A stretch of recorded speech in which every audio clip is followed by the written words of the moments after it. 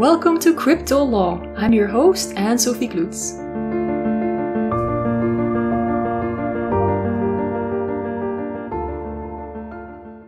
So thank you so much, Sheila, for making time to talk to us today about DeFi and regulation and everything else that's been going on. It's been busy weeks. Thank you so much for being with us today. So just a very brief introduction, and below in the chat, you'll see a larger bio of Sheila, but just a short, very brief introduction is Sheila is working with the World Economic Forum, where she's part of the executive committee. Is also head of data, blockchain, digital assets, and there's so many other things that make Sheila the perfect person to talk to today. So thank you so much for making time to talk to us about everything that's been going on, which is quite a lot. So thank you and welcome. Thank you so much for having me on, Sofie. It's great to be here, and I love talking about this topic. So thank you. I noticed also from the Money Reimagined podcast that you hosted a few episodes on DeFi, DAOs, decentralized networks. So all of these great themes that we can talk about today, hopefully. So perhaps as a first, great. As a first introductory question, perhaps, what do you see in decentralized finance and DeFi as some of the key opportunities or key risks that people should be aware of? Well, I think there's both. I think that we kind of have to start with the predicate that our existing financial system has gaps in service. It does not serve every citizen in the entire world equally. It is not necessarily a democratically built system, let's put it that way. And that historical exclusion has led to profound differences in the financial welfare and well-being of citizens around the world. And so I think if you take that as an assumption base, as a starting point, you can imagine how a reconstruction or reimagining of financial services that's based on a foundation of a distributed ledger or blockchain with smart contracts coded in can actually be quite significant and noteworthy. I think there's questions at this point in time of the evolution. This is a relatively nascent space, but it is a very rapidly evolving space. And so to some extent, to answer your question, Sofie, the full scope of risks and potential are still being determined kind of in real time. I also think that there are really interesting challenges in regulating a space like this that's moving so quickly and so fast. So as a general matter, when I think about opportunities and I think about challenges, I think the challenges are just simply that the space is moving so very, very, very quickly, and it's hard to almost keep pace with what is happening, let alone to understand what are the services or products that are actually providing value and what are kind of novelty items that maybe are not necessarily providing the same value, or maybe you're only providing value to a very small segment of the population versus a much more open, I would say, opportunity space, for a broader set of citizens. In terms of opportunities, however, I think that this is a chance to actually work and recognize the things that have not necessarily been productive or equal access, right, in the existing systems. And so the idea that you'd have a system based on decentralized governance that would provide more access, that wouldn't necessarily be limited to decisions a centralized authority can make about who has that kind of access, is very powerful. And I think you touched on some important topics, like what you said, financial inclusion, and there's some regulatory risks and perhaps concerns. Do you think that many regulators or lawmakers or policymakers in general understand both sides of the equation? Do you think that there's perhaps the concern I often hear is that DeFi is only about speculation and that there's nothing about financial inclusion yet? Do you think that, well, from what you tell me, I think you see two different sides. And do you think we should give DeFi the chance to evolve and see if it can perhaps move beyond some of the speculative cases that regulators are currently concerned about? What is your opinion about that? Yeah, I mean, I tend to be, as a general matter, pro experimentation and innovation as just a general stance, and I tend to think that we should perhaps let things settle a bit and kind of see what is actually happening in a space before we make a decision that's strong one way or the other, either to condemn or to, go big on that space, right? Like to be wedded to it or to kind of detract from it specifically. And I just think in DeFi, it's a bit too early to kind of say whether it's going to be a value, like I said, in an inclusion model or just more generally. But I want to touch on one thing, which is even if it is about opening up the opportunity to speculate, that has also been a closed system, right? And so you could argue that people's access into speculative assets has really been quite limited, and that may be positive on the one hand. It's protective of people, so you can't accidentally give away your house and your shirt and your family's livelihood and all of that. At the same time, there are significant barriers to entry that I would argue aren't necessarily fair. And I think you saw kind of the summer of DeFi in a way around things like GameStop or others, where you kind of saw this recognition that, hey, why is it that trading desks can do things that I, with a group of us on Reddit or whatever, can't do? Like, is that fair? Is that reasonable? Should there be maybe less of a kind of paternalistic approach, which again has its pros to it, that there's some benefit to that. But should it be maybe less about that and more about our ability to self-determine what we speculate into? And I think there's actually an argument to be made there that's quite important, even if you only look at the speculative use case. Now, I would argue that there's a lot more that DeFi can do beyond just that use case, and that is a very narrow view of the potential and opportunity here. But even if you took that as gospel, I still think that there's an opportunity there to think about broadening access, and I think broadening access is very important. So financial inclusion and broadening access may be wider than what we typically think we're going to bank the unbanked. So you say there may be many opportunities, even if we're not thinking about giving a bank account to the unbanked, but there's still opportunities for them, broader access for other people who are being shut off from certain traditional financial services, even though perhaps not to the extreme of being unbanked. I think that's right. And I think when you look at the sheer inequity in our wealth in society, right? If you look at that globally, country to country, and you look at it within a country, social class, it's shocking. I mean, it truly is shocking what's happened over the last decade. And just that divide has grown and grown and grown and grown. So even if we are able to basically provide more access to some of those top levels, I actually think that's something that we should, as a society, be insisting upon, first of all. But this could be a kind of a way of starting there and then saying, what have we learned in an environment that, we're not as concerned about the average person losing their life savings. It really is people that do have some ability to engage in a bit of a speculative play. So we're less concerned about the consumer protection kind of part of it, let's say.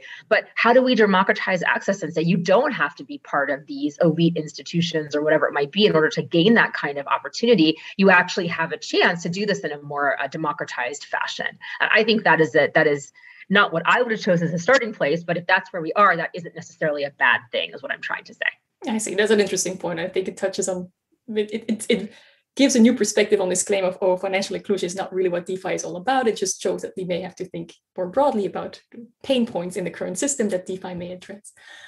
And as you said before, the space moves so quickly. It's so difficult to catch up, even if you're in it, let alone when you're a regulator, policymaker, with so many other things on your mind.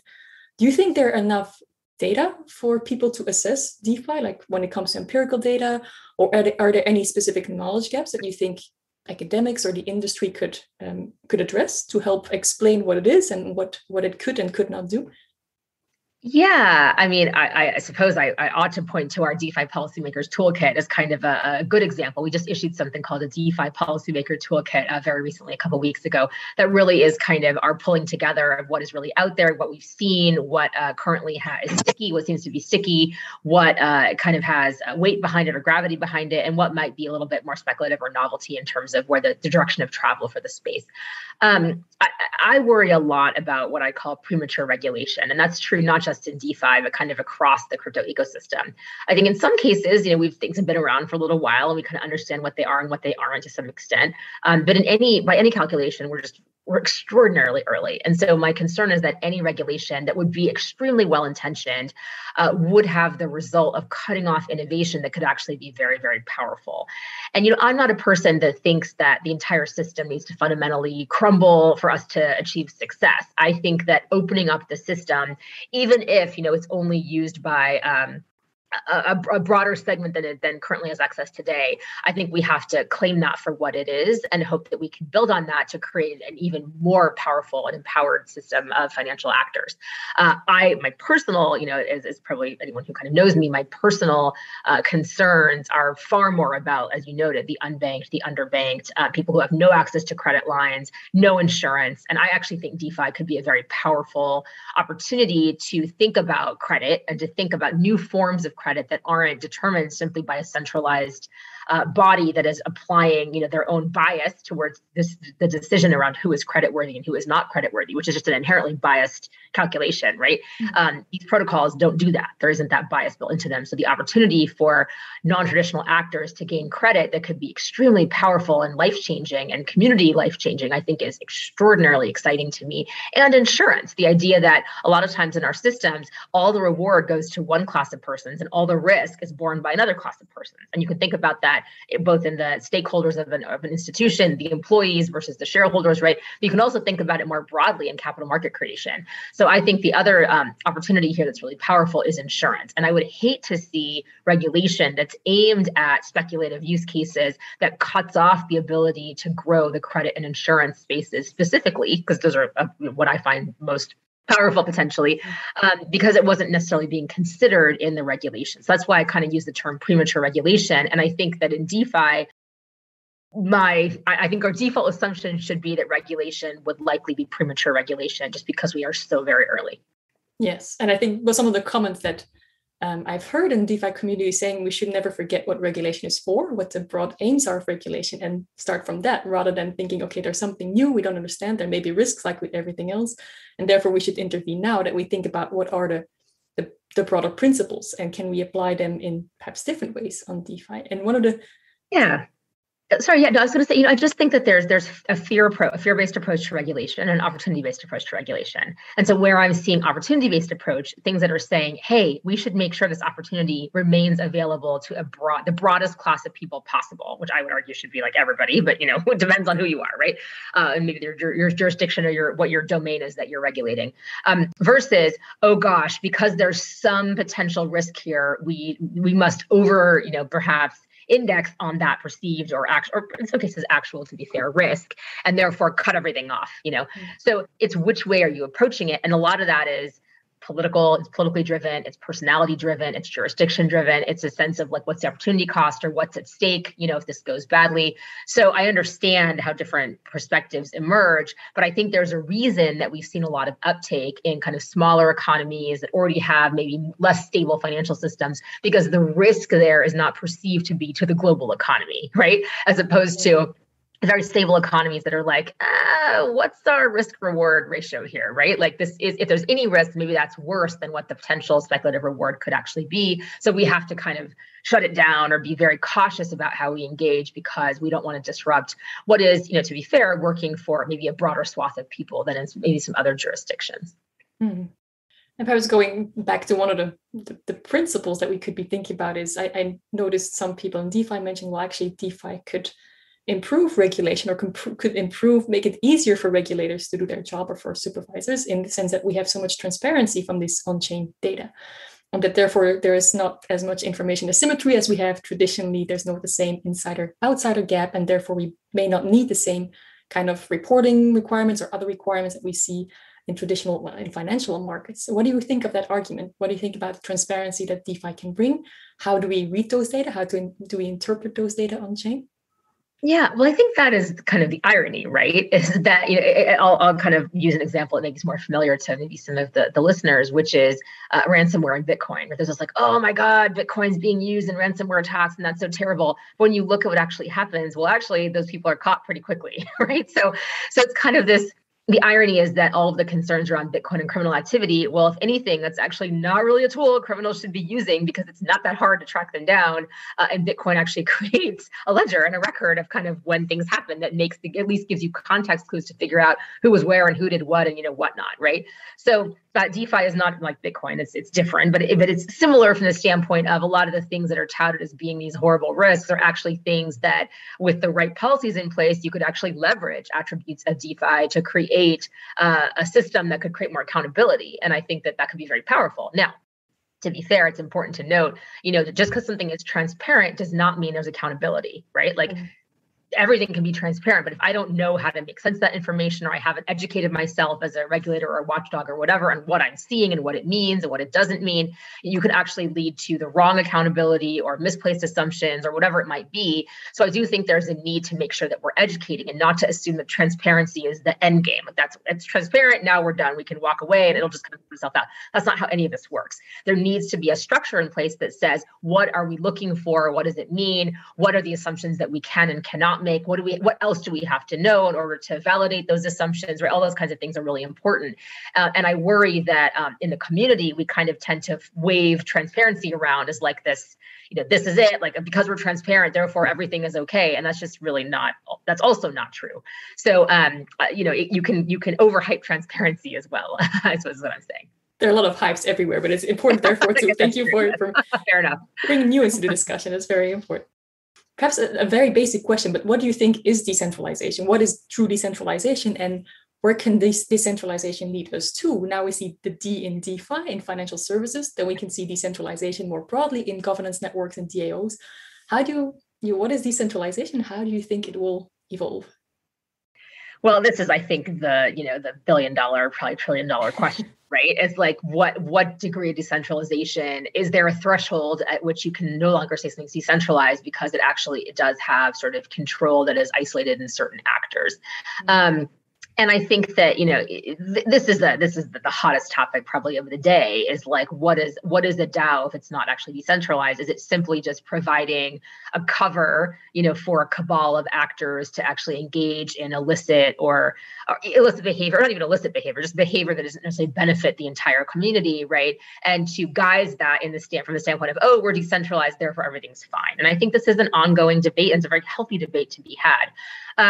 I am obsessed with DAOs, as I like to say. I just think that things are super, these governance models are really powerful.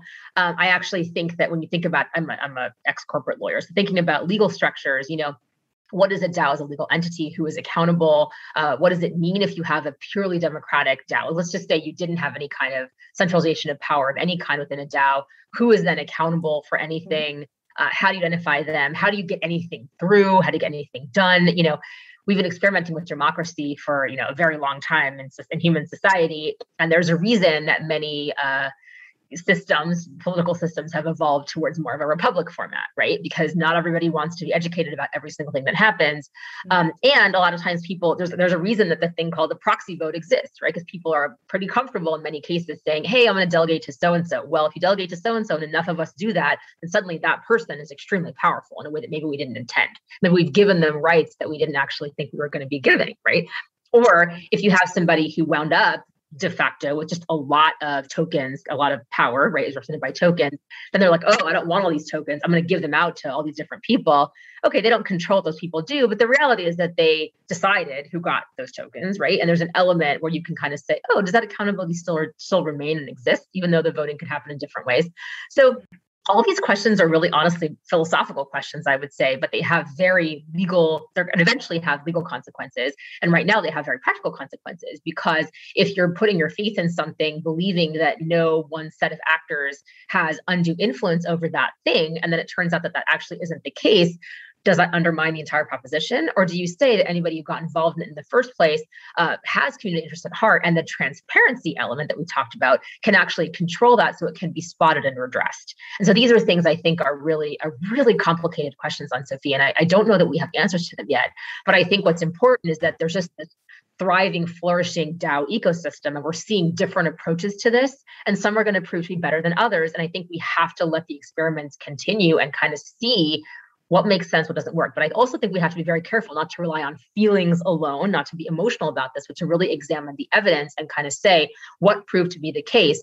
Do we believe that everybody involved in the DAO has the same information about what's happening with the protocol or what's happening with the system? Do we believe that some are more educated than others, maybe because they're spending more time on it, whatever it might be? How do we want to privilege potentially those who maybe have a little bit more knowledge, insider, let's say, knowledge about what's actually needed or what's happening in ways that are going to benefit the entire community ultimately? And where do you have to put a little bit of trust but verify, and put accountability mechanisms into place, versus stall every action because you're concerned about not having enough information or about things going awry? Yeah, I mean, you raise so many interesting questions about liability and things that are evolving, and giving it time to develop and see if the market can come up. At least in some instances, we see the market is obviously not static. It moves so quickly. It adapts to certain scandals or certain hacks or whatever happens, or just to demands for different types of governance, whatever it is. So the market as well obviously is moving along. And I'm not sure what you think about where we are in terms of regulation and market, where the balance is. But from what you're telling me, it's just what we give time to develop, because it's so early days. And then we see later on, perhaps if there's reason, and that we perhaps now are tending towards, it must be bad. We don't really know, it must be bad. It cannot be. It's not a traditional structure. And then of course, as a corollary, it means that the legal uncertainty facing the sector is high. I'm not sure it actually stopped because DeFi obviously has been booming regardless, but it must be a hamper in some way, like what you're mentioning about DAOs and liability. It must at some point impact actors involved, I suppose. Yeah, I mean, I do think as a society, because of COVID, we are in a little bit of a fear model, right? I just think that is kind of where we are. And that has nothing to do with financial systems. I mean, just think as in general, as a society, we dealt with this, we're dealing with, I should argue, I mean, it's definitely ongoing, Delta variant, right? Lambda, et cetera. This gigantic shock to all of our systems and to the life of every single person. No one was not affected by this, this very, very dramatic shock. And so I do think that there's a sense of wanting to proceed more conservatively than we might otherwise want to on the part of, politicians and others, I think, who very rightly want to create a very stable feeling as we slowly and with varying degrees in different parts of the world start to reemerge, during this pandemic. Although we'll see what happens. So I certainly can't fault anyone for that. I mean, I think there's something to be said about trying to kind of keep things a little, normal, if you will, right, and kind of keep things a little bit very familiar.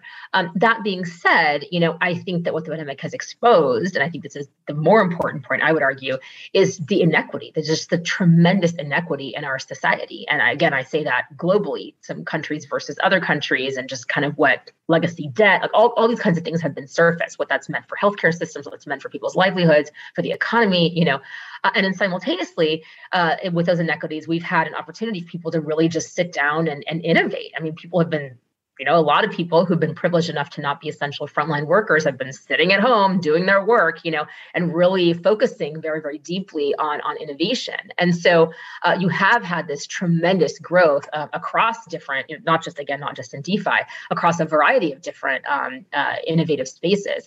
And so you're getting kind of this clash where I think that a lot of the political world and sort of like government leaders and whatnot, regulators and others, are kind of like, well, how are we, our first priority is kind of getting things back to feeling okay again, opening up again and getting the economy stimulated and all these kinds of things, which is a very responsible, approach.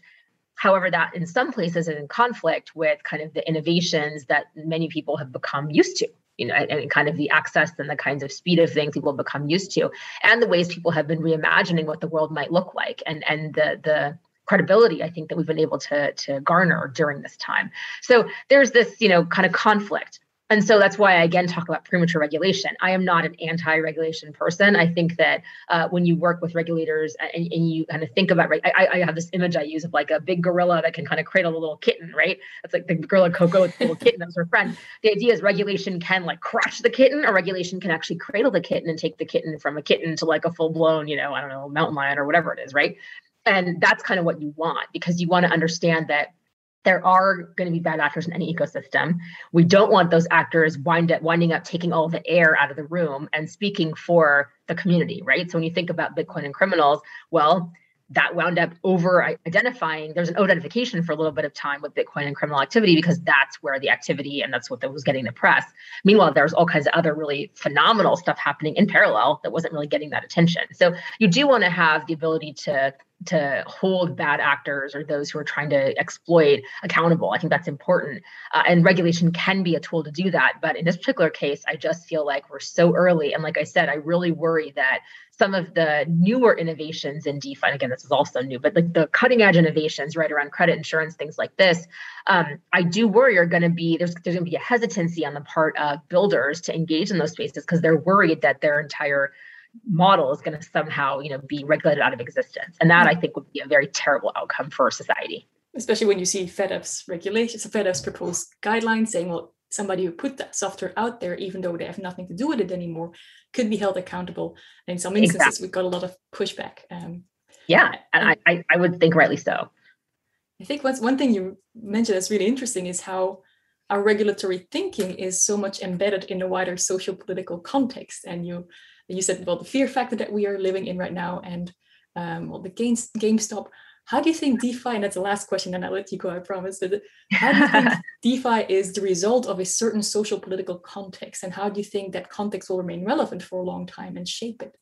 it's not just about technology. Is that correct? Yeah. Well, I think you go back to 2008. That context's been around for a while. It's hardly a new context that we're dealing with. And really, it well predates 2008. It goes back to the beginning of the banking system. So let's just be real. These inequities and biases have been built since the very beginning. And we talk a lot on the Money Reimagined podcast about redlining and the Bank Secrecy Act and, all these kinds of activities that have resulted in the inequities that exist today, which I think is really important to note.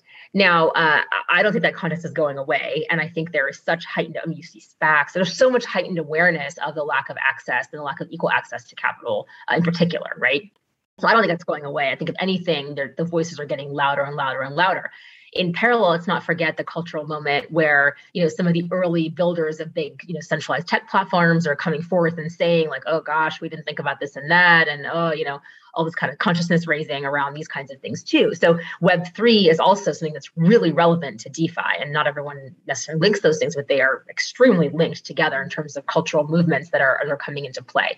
I think the direction of travel and the weight is very much towards more empowerment of users. I think that is critically important. I think we should be looking at regulation to the extent that we, are doing that as something that is focused on user empowerment, not necessarily protection of incumbents, but really user empowerment, and that businesses and protocols and everything, DAOs, should be held accountable and responsible for focusing on user empowerment and being much more human-centric and user-centric in design and in execution and applications.